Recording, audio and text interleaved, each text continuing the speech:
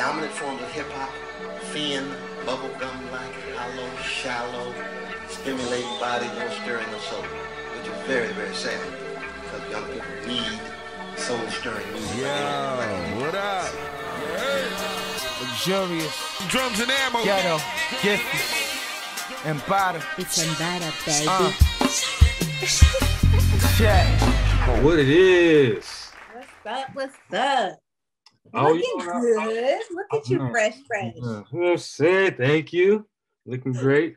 Man, you know, I always hoped I would catch you somewhere like at a coffee shop, like just by ourselves and be like, man, let's just go, man, let's go yip yap and flap. Give me like 30 minutes. You know, that's what I always was like, you know, I always hope to catch that organic, just, you know, catch you in the street somewhere. Oh man, let's yip yapping and figure it out. You know what I mean? But I was thinking like, you was there like when I was recording my album at Zoo Labs. Mm-hmm. That's I think where we actually met, right? Hell no. Where we met the first time?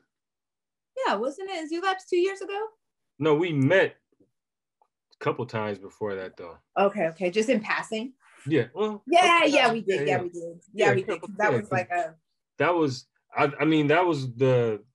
It was me getting to the Zoo Labs was based off of like, you know, me being in just floating around, and I knew Tim House and you know, I started to become like a like Grateful Dead. They used to have people following around. So that's I was like, man, I need to come up with a name. Like you was a deadhead. And I was like a student. I was an art student. You know what I mean? I was following you around. You feel me? I was like, yo, where you at? So that's it. That's so, hella funny. You know, it's hella funny because I see like my friends make up all kinds of shit with it. One of my favorites is stupid. Stupid. But my other homie calls me Mama Stu. I'm like, I love that one. That's the one. Mama Stu. Ooh, Mama. Well, let me give you proper intro. So the podcast is called This, That, and the Third. I've been doing it for a minute. You know, like I'm not even a super zoomy.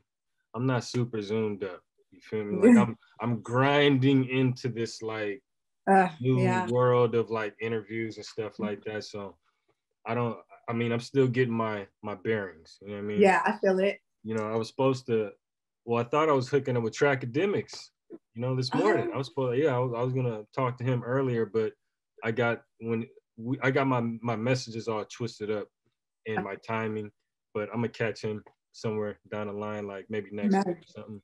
Oh, cool. Yeah, but that's cool. So for the folks that may not be familiar, this is ASTU. She represents the Bay Area. She represents San Jose, Oakland, Oklahoma. Oh God, no.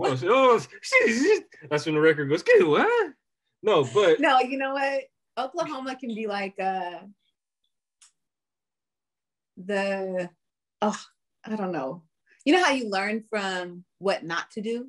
Mm-hmm. But no, Oklahoma is my beginnings. I was there till I was 3. I was born there and then came out here to the Bay. So thank God for that. But yes, okay. Yeah. Call me out. Call me out. This is like, you know, this is origin story. So you gotta pay respects to the, you know, to the foundation, to the roots, and how it popped off. But the way that I was introduced to you was through DJ Jack, you know, one of my boys. And so me, like in my life, people that bring me music that change my life, those are the people that I keep around me. And it's not people, you know, it's not a gang of people, you know, but those people that bring music to me, because I'm a fiend. I'm a music, you know, like that's all I'm about. Well, so when he brought that to me, I mean, I knew my life was different. You know, it was one of those. Straight up, it was one of those. It's one of those like it was a marker. It was a marker in my life, and I knew. I was like, oh, okay. and I'm like, oh, she's local? Oh, Mm. you know what I mean? But I'm gonna be, I knew I was gonna figure a way to be like, I need to be around this, because this is just something that I feel obligated to support and, you know, put out there as much as I can and put as many people on to you as a, you know, I can, you know. But with that said, and then I wanted to say thank you too for having me come to the studio. I never really got to formally say thank you, you know, for having me through, because I was a, you know, that, and even being there for that session, it made me realize, like, I kind of had an idea, like, musically, I'm like, damn, she's invited me to the studio. That's cool. You know what I mean? That's cool. But I'm like, I think your process is way custom. Like, you don't go in there and just play beats for you and go.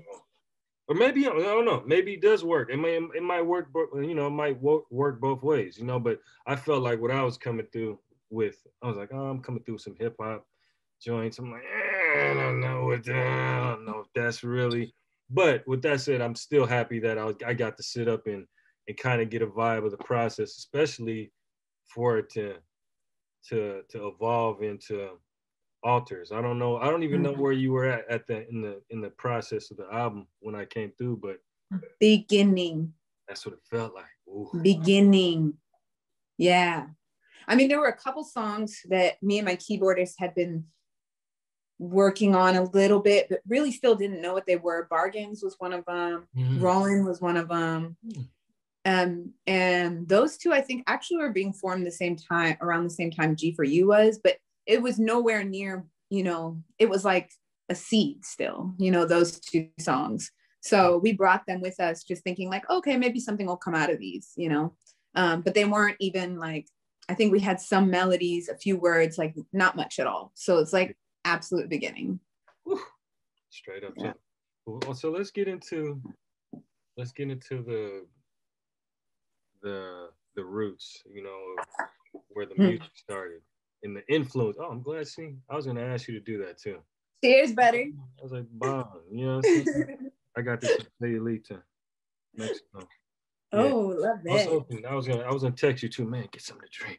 Get cold. You know what I'm saying? So we could get into it. But let's get into some of the early influences, because I can't really place you in a solid category. You know, even when I got Patterns, I was describing, I was like, it's soul, but it's kind of electronic-y, kind of like, you know what I mean? Like it just doesn't, it's not an easy, you know, it's not an easy plate to just go, this is what it is. And, you know, so what are your, like, I really want to know, like, what are your influences?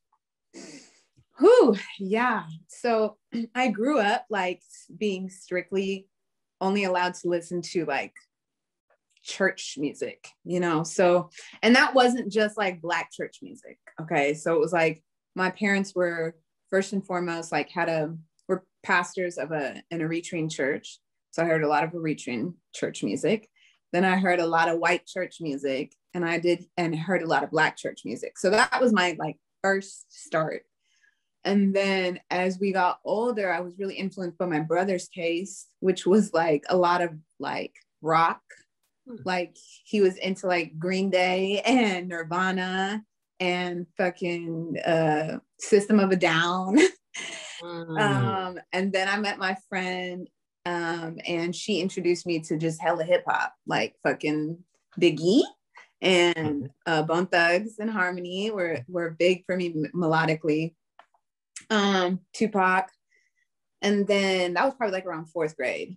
And then I just started getting into like, it was just always like my brother's influence. So it was like a lot of like Jimi Hendrix, Pink Floyd. They're like who I can say like, oh, like I love them. Pink Floyd for me, actually, Rollin', the end of Rollin', like the last section was very influenced by Pink Floyd. I was like, I need, you know, yeah. So yeah, and then, but for me, vocally, it had always been, from early on, it had been Mariah Carey, Aretha Franklin, and Ella Fitzgerald. Those three. Those three for me were like the people. That's how I learned to sing. Like I would like listen to them. I'd listen to like 5 seconds and just try repeat and just till I could mimic it. And so, yeah. And then, you know, as I got older, it was, I would have to say the main influence for the past, I don't know how long, but like of my adult years has been Frank Ocean. Oh, okay. Yeah. And Frank Ocean for me is just like, I think he's really, I mean, in all ways, I adore him, but like his, I love that he's genreless. And I love that you can see that he's actually like, he has a mix of so many influences that it's new, you know? So I've just always loved his fluidity. So Frank Ocean, I would have to say, like, is the kind of like the contemporary influence that's really like, that's happening right this minute. Yeah, he's the one. I was gonna say, how do you feel about like performing now? Like, I did a show during the quarantine, you know, and the cats that I was performing with, you know, it was a small crowd, but the cats I was performing with, they really kind of embraced the idea of it being a small crowd, because these are guys that, like, you know, they could perform in front of thousands of people, but they still felt, they were like, man, this is kind of cool, actually, kind of just performing in front of a small crowd and kind of just being intimate. So how do you feel? I know you performed a couple times over the quarantine, so how have you embraced the performance aspect of it? You know, I don't think I've embraced it yet. I think that, I mean, I've done quite a few shows where I've just, it's been me and my camera, you know, and just my SP. And those I've actually really enjoyed. And I've done a few in studio. I mean, I guess I've enjoyed all the ones that I've done, but it's just so different. Like having the intimacy and like the energy of the crowd there is just like, you know, it's what it's about, really. But I have done, so over the past 3 years or so, I've done this Airbnb residency at this small winery in San Francisco. And I really fucking miss it, because that was like once a month, and it was never more than like, I don't know, I think 40 people was always the top number. And it was so intimate, and it was just like, that is my favorite. Like, I love all the things. I love festivals. I love performing, period. But like that type of small, like intimacy where you just, there's nothing like it. Because really what we want to do is reach people and touch people and connect with people, you know, and to be able to, the big crowd, it's almost like I don't look at people, you know, you can just look over them, you know, because it's so intimidating. But the smaller crowds, like I can look into their eyes, and it's really nice. And then I can close my eyes and be alone, you know. I think that was the last show I went to before the quarantine. Was the winery show?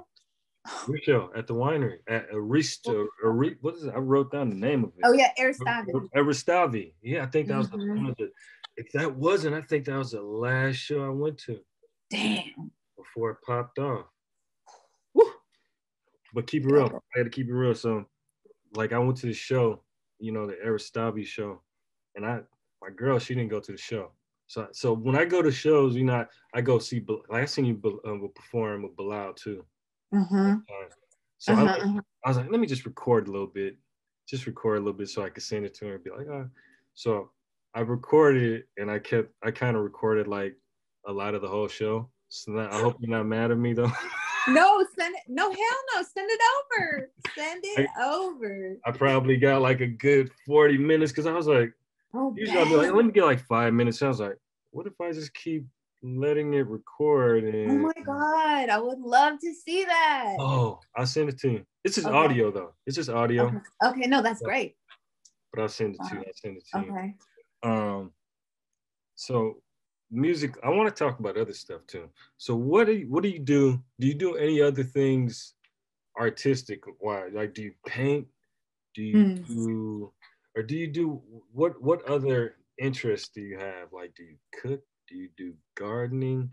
Do you bike ride? Do you go camping? Do you do some, you know, like what do you do outside music? That you kind of passion for, you know what I'm saying? Yeah, I definitely have a passion for cooking. That's definitely like a I mean, it's just nourishing, period. I love cooking for other people, but like it's also very much so like a self-help healing sort of thing. I love cooking. And I guess, man, I love to camp. That's a brand new thing, but I love camping. I love being outdoors. Probably just really, I've been camping like 3 times or 4 times my whole life. And I think only one of those times I slept in a tent. And the other times I slept in the car while everybody else was in the tent. I was like, oh, bugs. But this past year, I think I went camping like 4 or 5 times, and it was incredible. I'm like, oh yeah, this is mine. This is for me. I love yoga. I don't do it as much as I was doing it, so that's something I have to get back on. But I think other than that, honestly, it's like Boyish, my label. That's one of my next questions. Yeah, that takes up like a chunk of my time. And then just started. I mean, I've always been involved in my videos, and I've always like, come up with concept along with my sister, and done like a lot of production stuff, and been a part of the directing, but like not full director. But I just finally started directing my own videos. So the first one was in Source of Her that I put out in November, and then this last one that I just put out, Motion.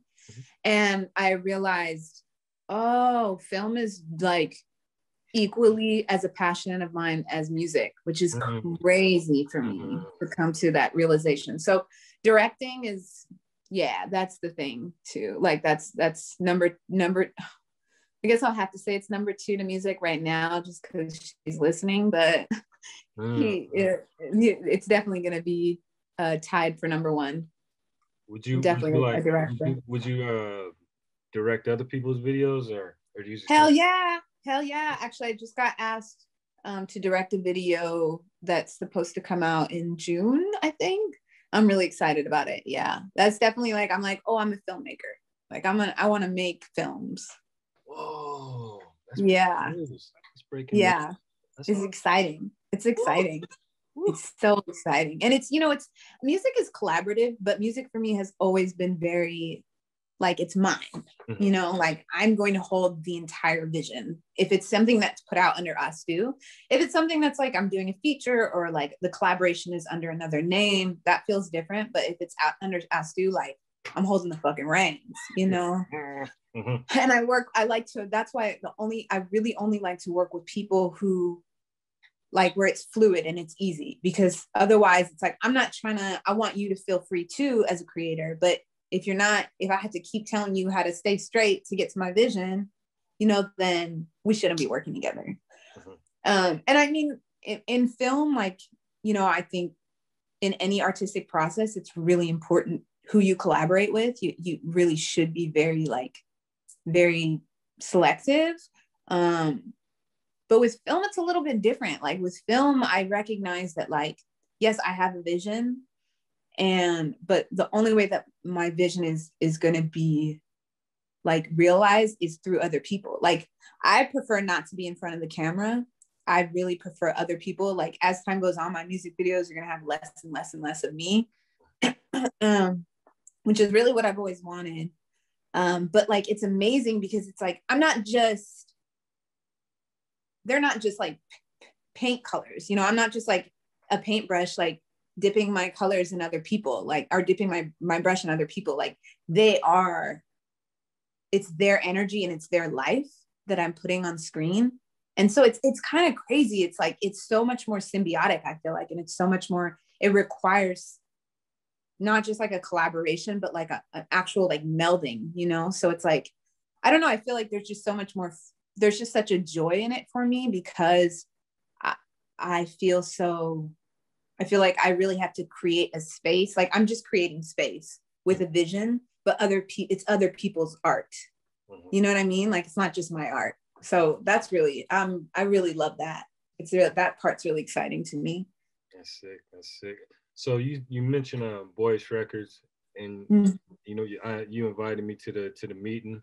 Yeah. I feel like a lot of the, right before everything fell apart, we were like, it was like, oh, boom, boom, boom. So I feel like we were locking in, but so yeah. And that was a great meeting too. Everybody left feeling real inspired, and I met a bunch of folks. And, that was tight. Break down Boyish Records and where it's at, and if there's other artists, or how's it floating right now with the quarantine going on? Yeah, so I started Boyish Records actually directly after the Zoo Labs residency. I had met this guy, Kevin, who's my partner in Boyish Records. I met him, actually, I was driving for Lyft like 3 years ago or so, and he hopped in my car. We got, I was playing Moses Sumney, and we started talking about it. Moses Sumney had a show that Friday, and so we were connected on that. We exchanged Instagrams, and like that was pretty much it for a year. Then he showed up at Zoo Labs. He was like a former resident, and he was teaching a class on finances. And I was like, oh yeah, like I don't know shit about that. Let me get up with him afterwards. So afterwards we had a meeting, and we were just supposed to be talking about music. And so he was asking me my like 1 year, 3 year, 5 year goals. And I told him like, I think my 5 or 10 year goals was Boyish Records. Like since I was in middle school, a passion of mine has always been like helping other artists like develop. Like I just feel like I can see it in people, and I just like want to help bring that out. So it's always been a dream of mine. And I told him about it, and he was like, well, let's talk more about that. And he was just like, why don't you just do it now? And we just started like meeting, and our ideas were just so not just similar, like they were like built up, they just kept building upon each other. So in May, we incorporated like 2 months after we started meeting, after the Stuuuuuuuu Labs residency was over. And since then, we've really just been ideating like, what is this? Because we've known like our values are completely for the artist, and like all about breaking down these walls and this like structure that's been created to where artists are slaves and can't eat, you know, but are like giving their souls, like they make us cheap, you know? So it was a lot of like, and we're still ideating, but I think we're finally coming to some understandings, and like starting to create, to really like manifest some things. But like we recognize that it was going to take time, because we're literally, and there's tons of other people out there obviously doing this too, but we're literally creating something brand new in the wake of this giant that's still there, you know? And like, so our values are for the artists. So artists, like financial sustainability, artists, freedom for creativity, mental health, you know, like what is the whole life of an artist, and how do we keep those, how do we, you know, encourage authenticity and creativity? How do we make sure that artists can live well? And how do we, and how do we like make mental health like the center of it all, you know? So we have all these big ideas, and we're not a traditional record label. So like when we first started, I had artists coming up to me and be like, how do I get on Boyish Record? How you gonna sign me? I'm trying to get on. Yeah. And I was like, well, we're not quite that. And I think we absolutely at some point like want to have like the boutique label side of things where we're developing artists. But the thing is like, it can't be traditional. It can't be the way that it's been. And even these independent labels that are out there right now, they have to actually take more from the artists because they are so small, you know? So it's like, it's very much, it's a problem. It's a problem that needs a solution. So we're figuring out how to solve that. But right now what we've realized is like, we're starting from the beginning. So like helping aspiring artists even like create one song, you know, like before I first created my first song, like my first single and put it out, it was really fucking hard to get there. Like mentally, emotionally, like just to take that step was so difficult. If I had somebody guiding me or being there with me and pulling out my vision, fuck, bro, like that would have been a whole other game, you know? And I still felt like I was lucky because I fucked around and landed with Daoud. You know, I don't know if you know Daoud. Yeah.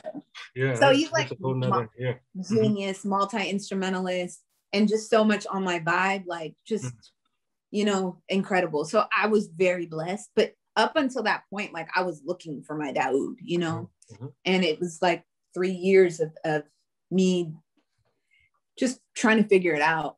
So I think right now that's really where our focus is. It's just like people who've never put a song out, like let's start there and helping guide them from there. And so I've been like the tester artist. So like we've tested hella shit on me, and some shit worked. You gonna crash test dummy? Right. And some shit don't work. Okay. So it's emotionally taxing, but it's very worth it. And so we're just continuing to do that with me. And you know, it would be lovely if I could just blow the fuck up and then just have all these resources to put into Boyish. But we're right where we're supposed to be. And so we're working with a few artists right now to help them put out their first projects. We had an artist grant that we gave out in the fall, I believe it was. And we want to do more of that and just like help those artists get their first singles out. And we have a lot of things that are in the works. But at the moment, we're like, okay, this is what's like going to be public facing. And then we're going to still keep working on the back end to figure out how to scale that and then go into all the other buckets that we know artists need help in, you know?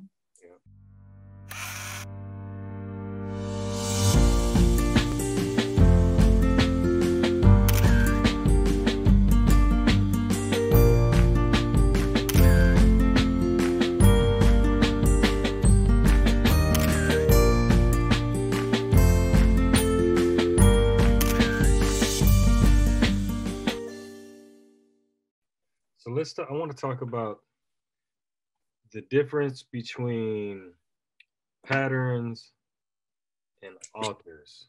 Go, man. Okay, I love this one. Because if you separate those two, those are two different people. To me, I mean, it's just like as someone who's listened to both of them thoroughly, I feel like authors is like, like, you know, like I'm here, I'm locked in. Patterns was dope, but it felt looser. It was, and you know, it was more like it was more, I almost want to say playful, more playful, but at the same time it still embodied like some it had depth to it. But it feels like Alters is like you stepped up to a different a different level of detail in it. And just vocally, like it feels like vocally you're getting more dynamic, more just like you're playing with your voice, you're experimenting with ways to deliver.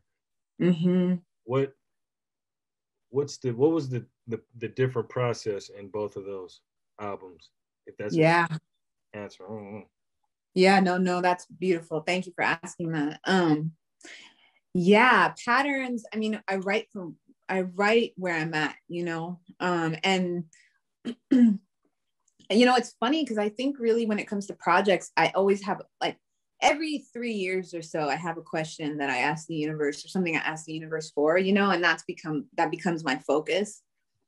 And with patterns, it literally was like, it's always based on, I want to see, right? I want to see myself. I want to look into myself. But patterns was like, okay, what are these patterns that I keep repeating? Like, why am I in this cycle, you know?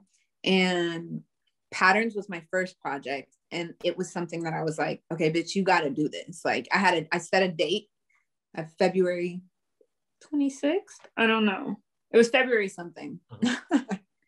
And oh shit, my bad. My battery is hello. Okay. So I set a date for myself, and I think this was like August of 2017, and I was like, I'm releasing this by February of 2018.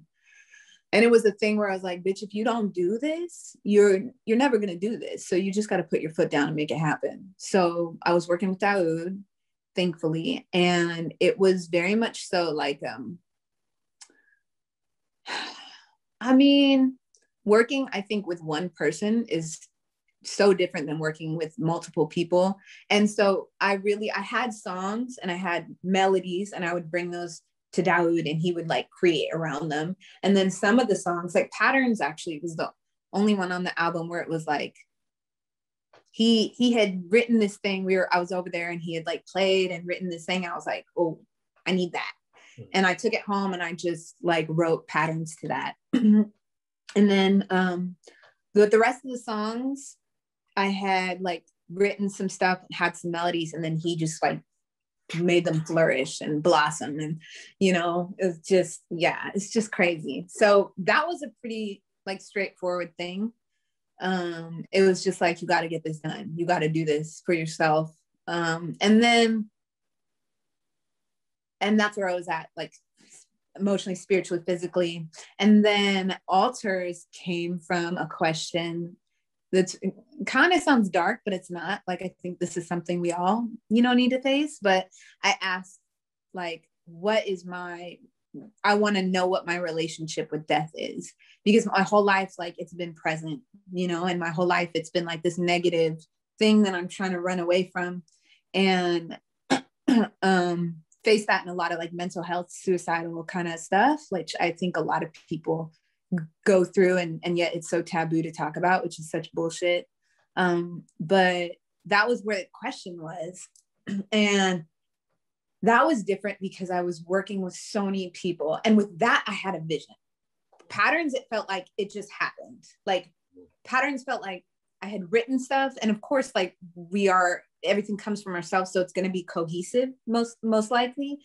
So I didn't really know what it was until it was finished. But with Alters, like I knew before, you know, I knew what I wanted. And so working with all these people and basically as like a paintbrush and colors and being like, this is what I hear, this is what I want. And just really taking the time and creating the space to just, and putting money into that shit. Like that was a huge part of it. But like taking the time and having the space to ruminate. And I mean, before the album even came out, like I was able to like read the lyrics and write, you know, really write like, what is it that I'm saying here? And really like study and dive into it. So, I mean, and that's what I've been doing in my own life for the past 2-3 years. But yeah, Patterns was very intentional. And I mean, Alters was very intentional. And there was definitely some songs that just came, you know, but they came out of where I was out in the moment. So, and I had a vision from the beginning. I was like, I want this to take people on a journey. And I don't sonically want everything to sound the same. You know, you hear albums and it's like, it's great because you're like, I'm in this mood. I'm in the zone, yeah. Mm-hmm. And I want to stay in this place. But that album, I was like, nah, it can't be that. Like, this has to represent who I am, which is like the ups and the downs and all of that. Like, and that's what I got. So. That's crazy. Yeah. So how many other producers did you have on Alters? So Daoud was like on like damn near like 75%. He co-produced, I think like 5 songs, and then he produced 3, I believe. Yeah, I think 3. I have to go back and look. Yeah. But I worked with, let's see, Tofu Jack, Trackademics, Daoud. Let's put you on. I can't be talking out. Rob, my keyboard is Rob. Mm-hmm. Gavin, you know Gavin. Shit, what's wrong with me right now? I'm just forgetting everything. Gavin, if you don't know Gavin, you and Gavin would be, oh my God, I gotta tell you, but his music too is beautiful. He's an artist, like he sculpts, he paints, like he's a genius. Mm-hmm. Produces, he's an absolute genius, but he's also a monk. Like sometimes you see him, but most of the time you don't. But you guys would be buddies, bro. Like same tribe. Okay. I'll try to introduce you guys. I haven't talked to him in a little bit. So he's not doing Instagram and nothing like that then? He has an Instagram, Gavin Anthony. I'll text you his profile. Yeah. Okay. But Gavin, I'm just gonna go through the songs. Okay, Daoud, Tofu. Oh my God, I almost forgot. Okay. And then my business partner, Kevin, produced Scenes along with his wife who played cello over it, Mia. Yeah. Yeah. Yeah. And then so that's the one that is it Salami Rose? Is that her name? Rose? Oh no, that's Source of Her. Source of Her. Okay. Yeah. Okay. Seems is the one that's like really like dark and moody. The heartbeat of shame, my darling. Yeah. Mm-hmm. So he produced that, sent it to me, and I was just like, literally wrote that shit in like 10 minutes. That song, yeah, it just came out, but it also was like in such a time of heartbreak, and like it was just everything was on the surface. So it just, yeah. I want to talk about your partner in crime, Laura Clark. Laura, bro. How did that combination come together? Because you guys feel like it's like Wonder Twins. Yeah, dude. Fucking Power Rangers. Yeah. Yeah, Laura, I met through one of my best friends, Frank, who he owns Revolt Silkscreen. He does like printing, like shirts and all kinds of shit. Mm-hmm. He's lit as fuck. And he's just a connector. He connects like everybody. He knows everybody. He's from West Oakland. I think I know Frank. Yeah, you know Frank. Yeah. Bulky ass dude.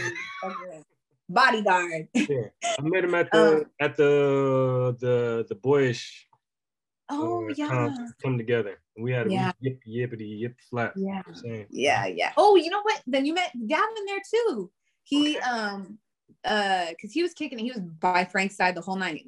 Black dude. He super stylish. Was probably wearing like a cute little cap. I don't know, but yeah, I'll send you a shit. Yeah.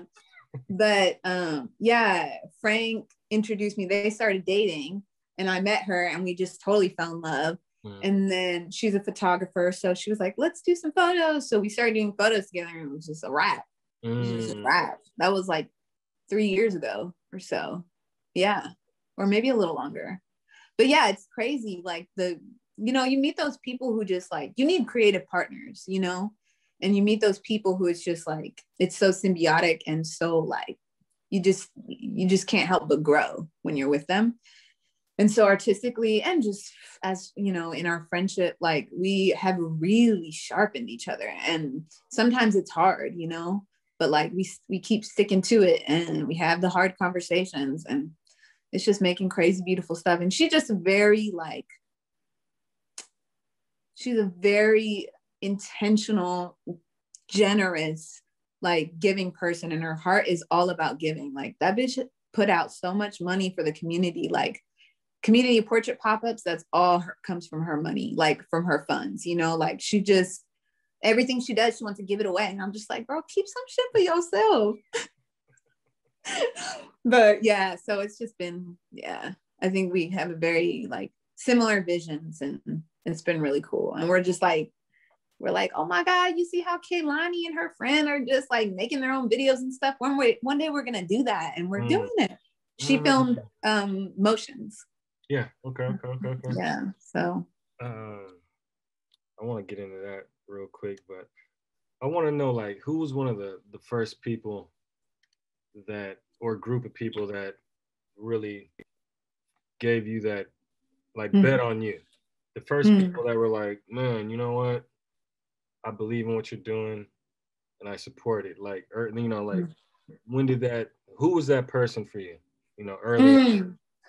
Oh my God, that's so hard. Early on, right? Yeah. I'm saying like one of the first people that like my parent, I DJ, so my parents were like, yo, we support what you're doing, so we're gonna, if you do this, we'll do this, and we'll provide, and we'll come together and make this possible. Who's the person for you? So 2 people. My brother, and my brother's a musician. He's wild. Like, oh my God. He plays guitar. His influence is Jimi Hendrix, and that nigga know how to like play. Like he can play some Jimi Hendrix songs. He would hate me saying this, but like in my opinion, I'm like, I see the levels like are there. He's so amazing. His voice is beautiful. So my brother, he's been dedicated to music forever. And I think with him, it's really been about just watching him be so dedicated, like has been a support for me, like has always pushed me. And I used to just sing backup for him and sing backup for other people. Mm-hmm. And it just came time where I was just like, and he would always be like, you could do it, just do it, you know, just do it. And I would be like, I can't. And then I finally was like, okay, I just got to do this. But he just, in watching him, was like a major support. And then my little sister, she has been, man, she supports in every way possible. She's very artistic. She's styled me from the jump. She's helped me with concepts. She's, you know, been a producer for like videos, and always like most of my videos, like she's styled and just helped with concept and everything, and just been on set to like do the shit, do my hair, you know, everything. And financially, Jesus Christ, this bitch has put out for me. And she just always like, don't worry, I'm gonna get mine from you. Like when you blow up, bitch, I'm sitting pretty. And it's real, she will. But just support in every way, emotionally, like when I didn't have housing, like my sister is like damn near my mom. So I would have to say my sister and my brother. Yeah. Tell about, give us I did a little bit of research. I want to kind of keep it, you know, kind of like organic. I didn't want to go deep dive too much. I want to just kind of go back and forth.